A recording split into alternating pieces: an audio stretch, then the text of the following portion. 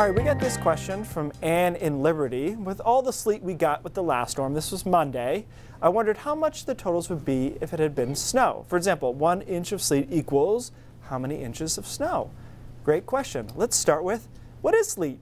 To begin with, because we do have to go over this a lot, and the sleet pings and freezing rain clings is the easiest way to think of it. Freezing rain will look just like rain until it hits the surface, it's freezing, and it freezes. Now the difference in terms of meteorology is the depth of the warm air. So basically, freezing rain means it's warm almost all the way down, and then at the very end, at the surface, or maybe say 10 feet above, it's cold enough that it freezes on contact.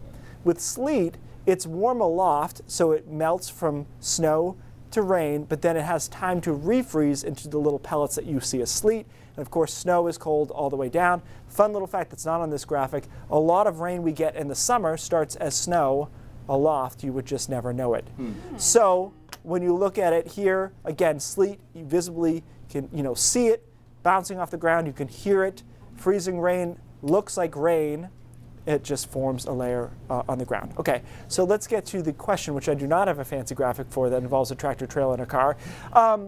Basically, sleet takes a lot more moisture to form. So when you talk about snow, the standby ratio is 1 inch of rain equals 10 inches of snow. It varies based on temperature. It can get as high as 40 inches of snow for 1 inch of rain out west, not common around here, or it can get as low as 5 inches of snow for 1 inch of rain. Now for sleet, you're really looking at a ratio more like 4 to 1. So that means if you get 1 inch of sleet, you get 2.5 to 3 inches of snow. Gotcha. So bringing this full circle to Monday's storm, when we had some reports of 4 and 5 inches of sleet, it would conceivably be 10 or more inches of snow.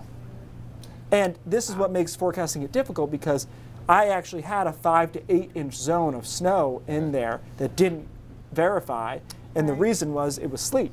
And so it compacted it so much that you just weren't going to get those kind of totals out of it. So I was not expecting that number. Yeah, I followed you until you skipped the cross multiplying, and I was like, wait a minute, did he do his math right? Yeah, like, of course, I did the cross. Yeah. I know. I should have made a graphic. No, it's fine. I get it. But that is fascinating. That's why it's hard to get 4 or 5 inches of sleet, because it's actually quite a bit of moisture. Yeah. And the temperature profile has to hold in the right spot over and over again. So when you get 5 inches of sleet, it's pretty remarkable. It's pretty rare, and it's pretty awful. This next storm, luckily, will not be that way.